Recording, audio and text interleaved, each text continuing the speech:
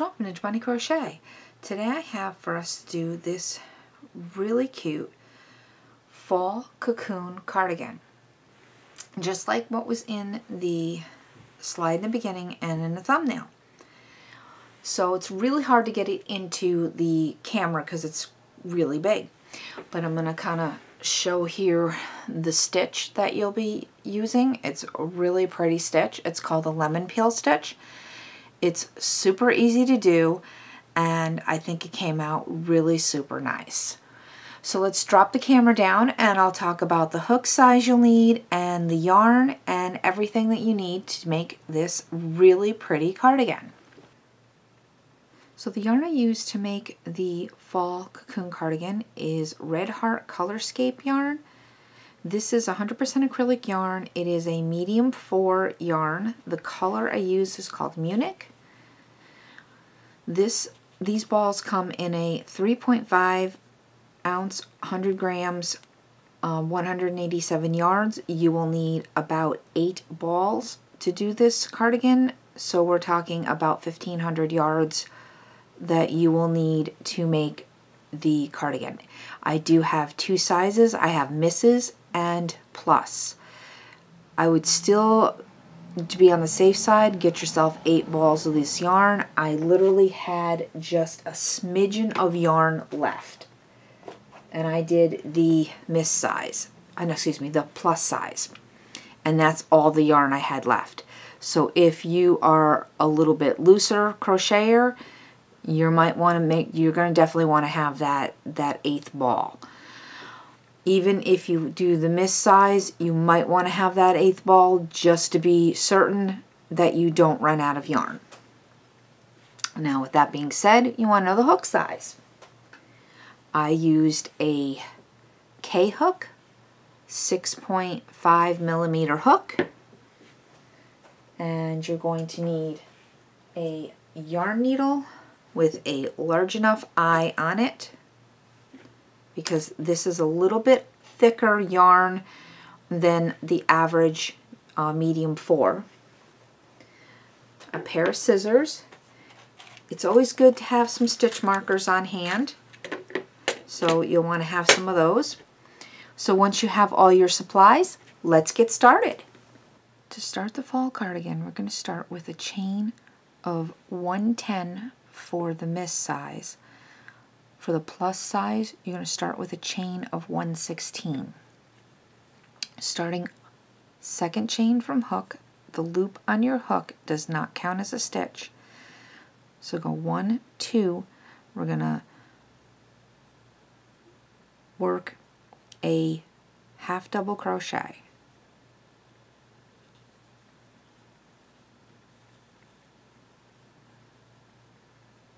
So work 1 half double crochet into each stitch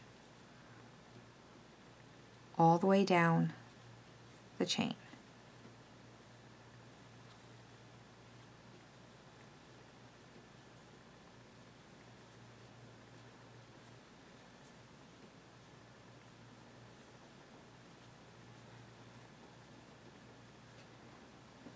I'll meet back up with you when we get to the end of the chain. I'm at the end of row 1. If you are working the Miss size, you will have 109 half double crochet. If you are working the plus size, you will have 115. To start row 2, chain 1, turn the work. In the very first stitch, we're going to put a single crochet. The next stitch, a double crochet. Next stitch, single crochet. Next stitch, double crochet.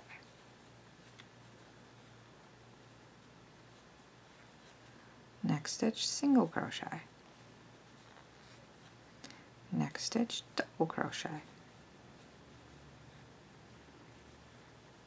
Next single, then double, and that's all you're going to do all the way across this row is single crochet and double crochet.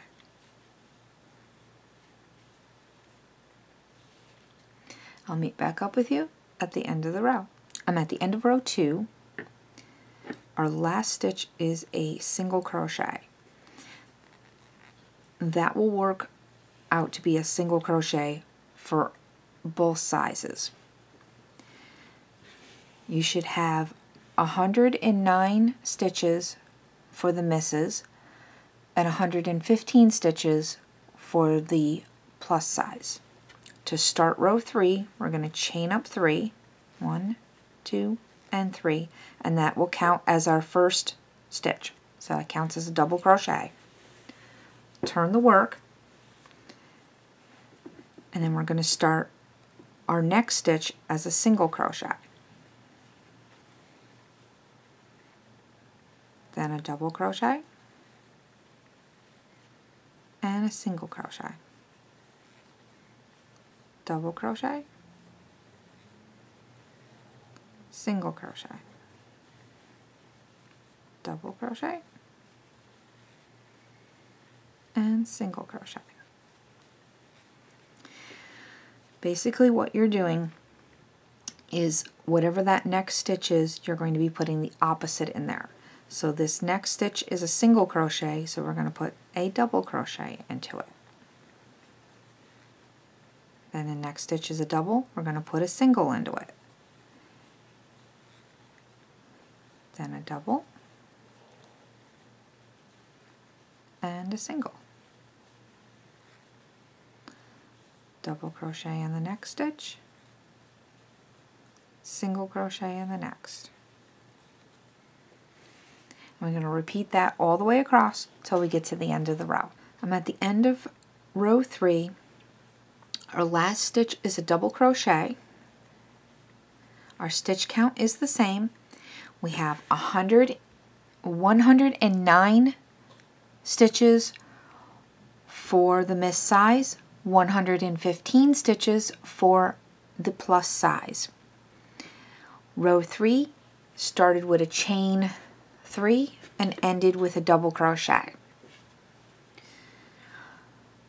We'll do one more round with you and then we'll be on your own. We're going to start row 4 with a chain 1. This is going to be a repeat of row 2. Turn the work. Our first stitch is a single crochet. Next stitch is a double crochet. Single crochet. Double crochet, then a single crochet, double crochet,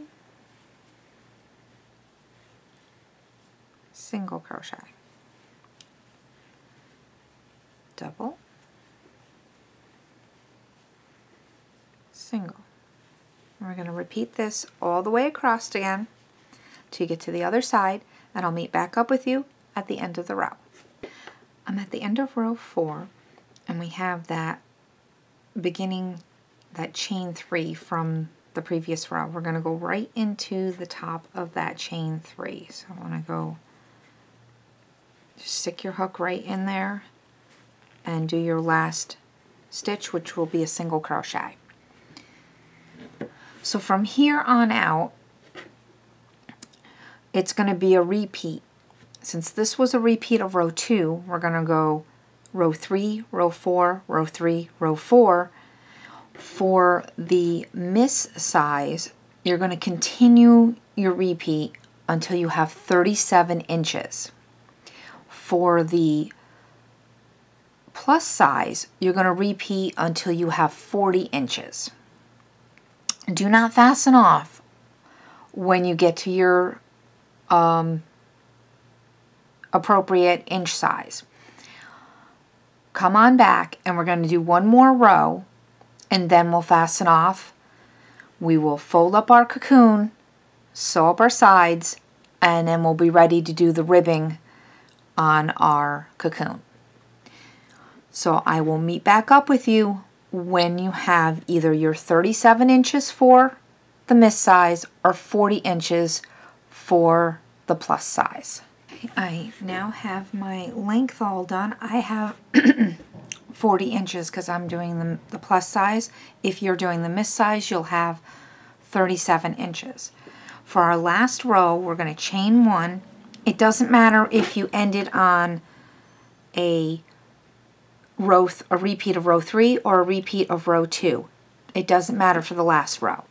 Chain one and turn your work. Now, sorry, this is really big here, so bear with me just one second so I can get this all turned around. We're going to do just a row of half double crochet for this last row since we started our piece with a row of half double crochet. So just one half double crochet in each stitch all the way across, just to balance out the entire piece. So just continue working one half double crochet into each stitch all the way across, and I will meet back up with you at the end of the row.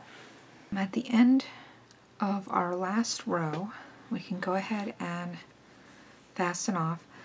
Now, you can leave a nice long tail here for sewing if you'd like, or you can just go ahead and fasten it off. It's really up to you. I'm going to leave a nice long tail here for sewing.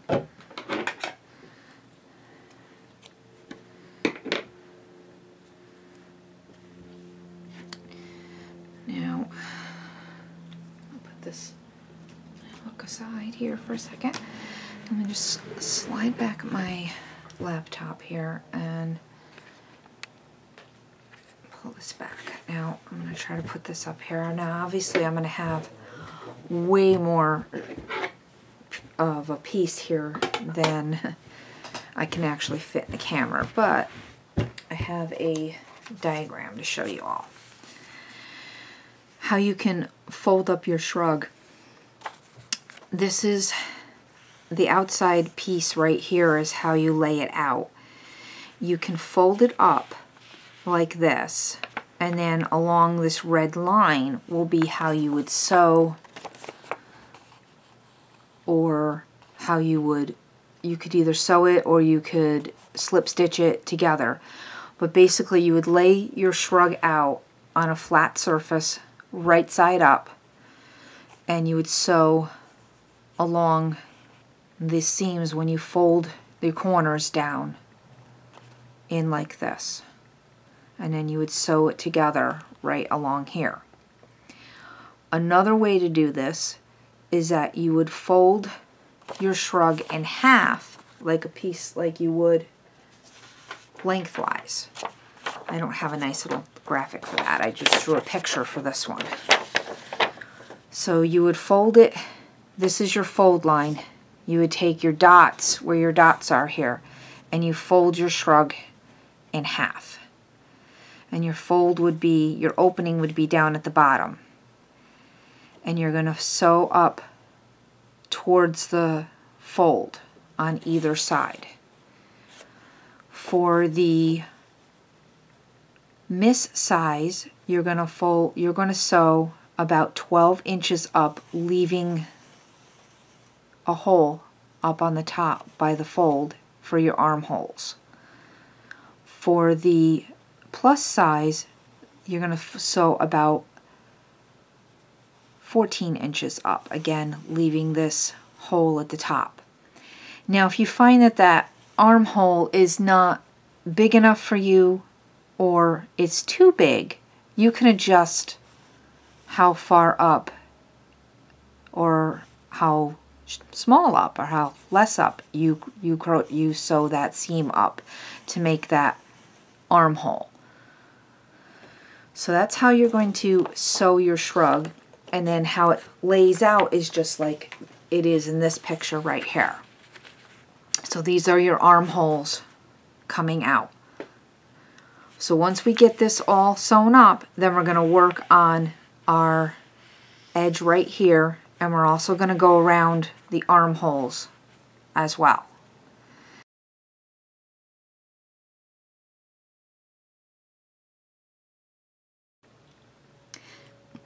As we saw in the slides before, how to fold the cardigan up and how to sew it together, this could either be the top of your cardigan or it could be the bottom of the cardigan. With a cocoon, it really doesn't matter. What we're going to start working on now is this edging right here. So let's grab our hook and our yarn and let's get started. I like to try to work my first stitch into kind of into this corner here, because the goal is to try to hide your seam as best as you can, because we don't want it on the front side of the cardigan, so we're going to try to hide it in the corner here. So just pick a stitch close to the corner as possible. I mean, that might change when you put it on. It might not exactly be in the corner, but we're going to try to get it as close to the corner as possible. So chain one, and we're going to put a half double crochet right back into that same stitch that we just slip stitched into. And we're going to put one half double crochet into each stitch around.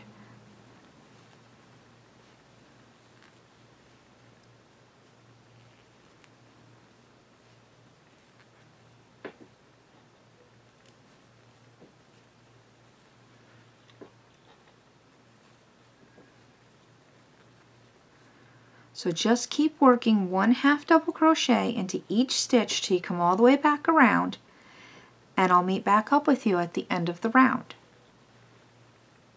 Alright, I made it all the way back around. We're going to go ahead and slip stitch to that first half double crochet that we made, and that ends round one. We have 218 stitches for the miss size, 230 stitches for the plus size. Rounds 2 and 3 are exactly the same.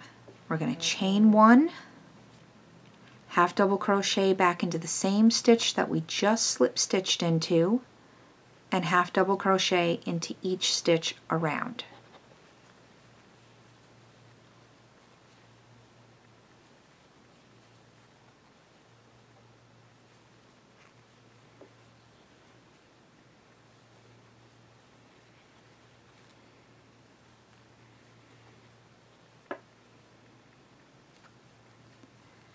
So continue working half double crochet, one in each stitch all the way around for rounds 2 and 3, and I'll meet back up with you at the end of round 3.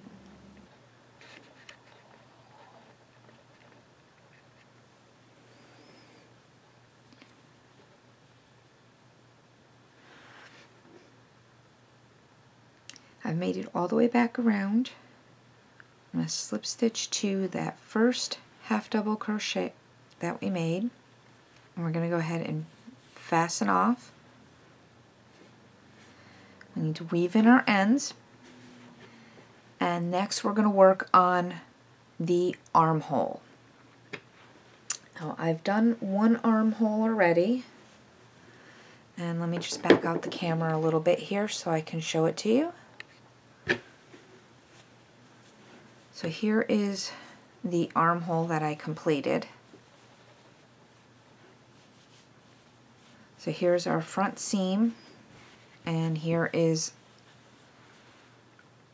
I went around the armhole with 3 rows of half double crochet. So this is how we're going to work the armhole.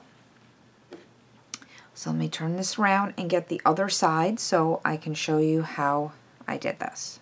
Our sleeve hole, just like we did with the neckline or the collar around the front outside edge. You can start in the corner over here, you can start in the center. It doesn't matter as long as you're consistent with both sleeves. I had started in the center, so I'm going to go ahead and start here in the center. So let me just bring the camera down. So we're just going to attach our yarn with a slip stitch. Chain one and half double crochet right back into that same place that we just slip stitched into. We're going to be working in the ends of the rows, so just basically stick your hook in and start working half double crochets all the way around. Now I don't have a set number of half double crochets for this. Just keep working your half double crochets all the way around. Whatever number you get on your first sleeve hole or armhole, that's the same number you want on your second one. So make sure you have the same number on both armholes. So just continue working half double crochet all the way around to get back to the beginning, and we're going to slip stitch to join. I'll meet back up with you at the end of this round. I've made it all the way back around. We're going to slip stitch to join. To start round 2, we're going to chain 1. We're going to half double crochet right back into that same stitch that we just slip stitched into, and 1 half double crochet into each stitch all the way around again. We're going to repeat this for round 2 and round 3. I will meet back up with you at the end of round 3. I'm at the end of round 3. We're just going to go ahead and slip stitch this. Now I got 44 stitches.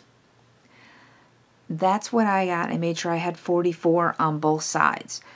You might have less, you might have more. That's okay. As long as both sides match, that's the important part. So I'm going to go ahead and fasten this off and weave in our ends. And since it's going to be kind of hard to get a full picture of the cardigan in the camera, what I'll do is I will back up the camera as best I can to get as much of the cardigan in the camera picture, but I will put up a picture for you, like I did a slide of the cardigan for you to get a good picture of it. Then I'll come back.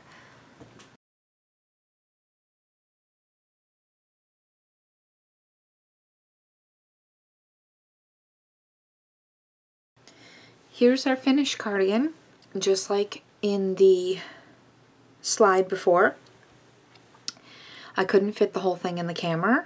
Obviously, can't get my camera up that high. So if you've liked this tutorial, please give it a thumbs up. And if you haven't done so already, go ahead and hit that subscribe button. And don't forget to ring that bell so you won't miss any of my tutorials. Thanks for watching and happy crocheting. Bye-bye.